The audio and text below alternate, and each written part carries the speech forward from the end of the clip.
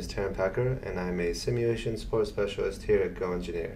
Today I'd like to talk to you about putting curves into SOLIDWORKS Simulation, whether that's flow simulation or finite element analysis or whatever. Instead of having the raw data to put the curves in, all you have is a plot that you get from some scientific literature document. In these sorts of documents, they usually don't put in actual raw data. Like in this Atlas of Fatigue Curves document, they just give this plot where they give a plot of the life cycles versus the stress for aluminum alloy 7075 T6. So what you want to do is you want to actually take a picture of these plots from these PDF documents. So I just took a screenshot of this plot and made it into a PNG file. And then next you have to have a plot digitizer type program to use. So if you look on the comment section below, you'll see a plot digitizer link that you can go to and actually get a free plot digitizer tool, the same one that I'm using here. So once you have the plot, you want to go to your digitizer tool and click File, Open, and then click on the picture, the screenshot that you just took, and it pulls it into the digitizer. Now all you need to do is follow the directions on the bottom. Right now it says choose most negative end of x-axis. So I'm going to zoom in a little bit here and click on this most negative end, and then it asks what's the value for this negative end. I'm going to say logarithmic axis scale because my x-axis is logarithmic. I'm going to put in 1000, press OK to that. Now it's asking for the y minimum, which is 0, and it's non-logarithmic. Press OK to that. Now it wants the most positive x-axis. So I'm going to choose the most positive x-axis, and it stays logarithmic.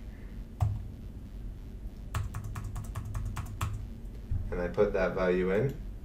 Then it shows those values there on the x-axis. Now it wants the most positive y-axis. So I choose the most positive y-axis, and I put that value in. Press OK. Now you need to name the x and the y-axis. I'm going to call it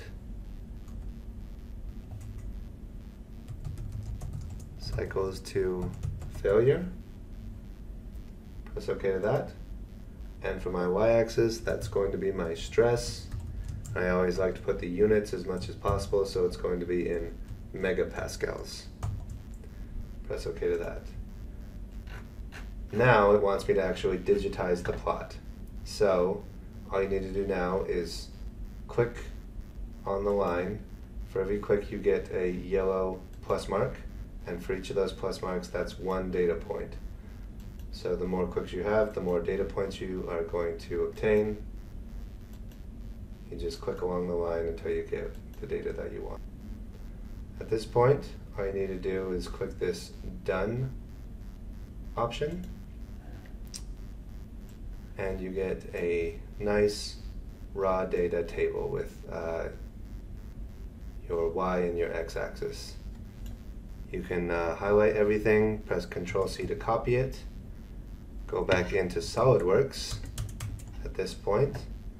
Now I've already got a fatigue study started, and if I edit my fatigue data, you'll see I'm on 7075 T6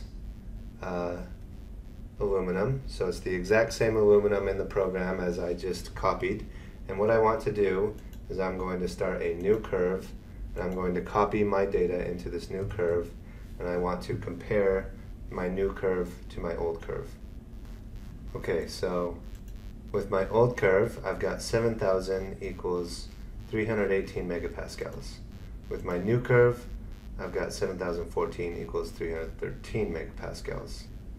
It's pretty close, not the best in the world. It's a few megapascals off, but considering that I got this off of a graph that wasn't super great, that's pretty good. Now at the bottom, I've got 38 million, goes to 132 megapascals for my plot 2. my plot 1, 40 million is at 135 megapascals. So all in all, pretty close to what SOLIDWORKS already had in here for this specific material type as compared to my plot digitization. So it is a very good tool when you don't have actual raw data and you can just digitize the plots that you find in the scientific literature, get the raw data, pull it into SOLIDWORKS, apply the curves, whether that's fan curves in flow simulation, stress strain curves in simulation, fatigue curves like you see here. Any sort of curve from any sort of plot will do. It will make your life a lot easier as you're doing these simulations and finding these curves. My name's Taran. I hope you've enjoyed this video and learned a little bit from it. Thank you.